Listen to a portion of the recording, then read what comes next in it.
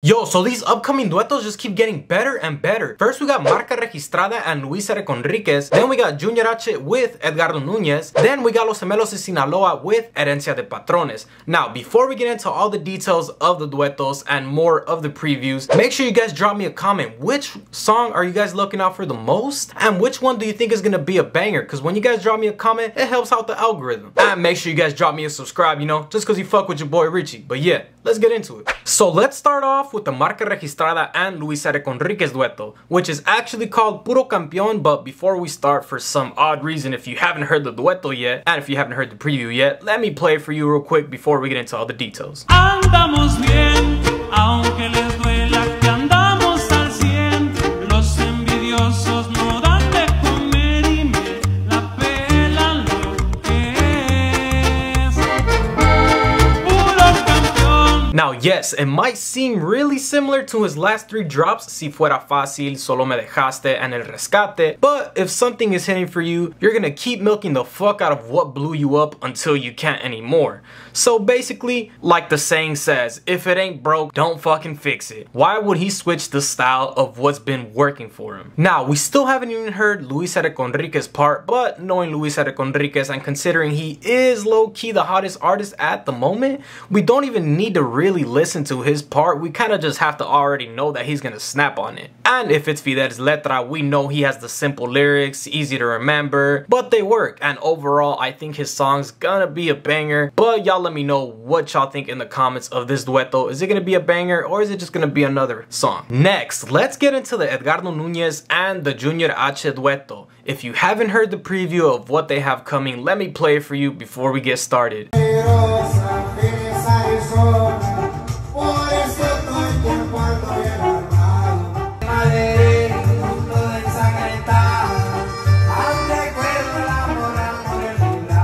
Now, before we start, let me just say, this dueto was low-key kind of unexpected. To be honest, I didn't think that this would happen, considering they're known for two completely different styles. But as we all know, or if you haven't even noticed, Junior H seems to be transitioning to a different style, and it's working for him very well, because what he's known for, which is like the sad stuff, that wave is kind of, in my opinion, that wave is kind of already dead. If it's not dead, it's already dying. But that's a whole other topic for a whole other video that we'll get into probably in the next video. But yeah, it makes sense for Junior to make a dueto with Edgardo Nunez because he is on the come up right now. So this is only going to help Edgardo come up even more, which is well deserved to Edgardo. Shout out to him. He's putting in work recently with Fuerza Regida, and it's good to know that he's not just a one-hit wonder with El Rudy, and he has plenty of other hits coming up. But yeah, not only are they hitting us with the dope ass cover we didn't think we needed, which is Loco Enamorado by Remy Valenzuela. I'm not sure if that's his original song. I'm not sure if it's someone else's, but off of my knowledge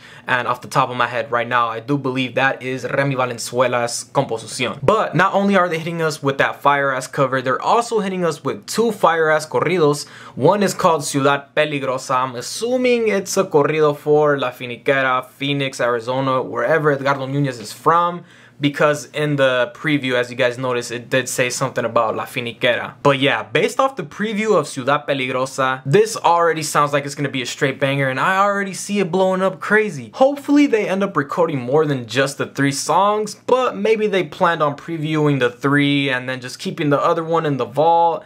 And yeah, maybe they just planned on releasing 3 and the other one keep it in the vault just in case. What if the other 3 don't blow up and the other one that they keep in the vault might, and they, just like a quick little security, just a quick little emergency, pull it out the vault. If the other 3 don't hit, pull it out the vault, and maybe that one will hit, you feel me? But yeah, y'all let me know in the comments, is this dueto gonna be a banger? In my opinion, I feel like it is. Maybe I'm being biased, maybe I'm not.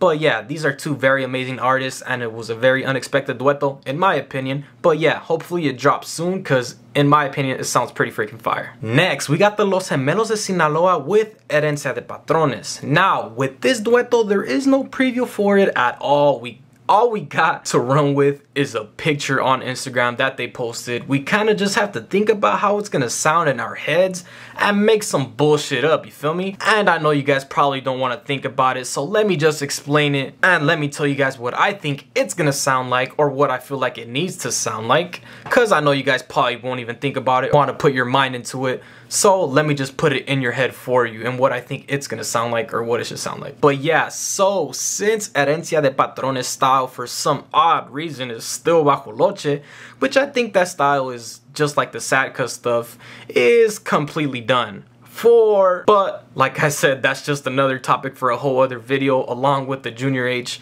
transitioning to a whole nother style. But yeah, they're most likely gonna hop on Los Gemelos de Sinaloa style, which is as we know, tololoche, tuba, guitarras, and charchetas, etc. You guys already know the wave. Because if you guys haven't noticed, anytime they hop on a dueto with any other artist, they tend to hop on the style of whoever artist they're doing the dueto with. Because Herencia de Patrones style, let's be honest, is dead. I'm not saying HP, I'm not saying Herencia de Patrones is falling off, I'm not saying that they fell off, I'm just saying that the style of bajo loche, it's kind of, to be honest, kind of dead. Well, at least that's in my opinion. Y'all let me know in the comments if you guys think that the whole bajo loche wave is dead. But in my opinion, I believe it is dead. But anytime HP hops on a dueto with another artist, they low-key tend to snap, and HP does sound good with any style, like rap in English, rap in Spanish, accordion and tuba, then traditional accordion with drums, and etc. HP has been on all kinds of songs, so I know HP won't do too bad in it. In my opinion, I feel like HP is gonna snap if they hop on Los Gemelos de Sinaloa style. But that's enough talking about Herencia de Patrones. Let's get into Los Gemelos de Sinaloa. They honestly just need to keep the letra simple, because I'm assuming the letra and the song is gonna be in Gemelos style, which is similar to Fidel from Marca Registrada. He has simple letra,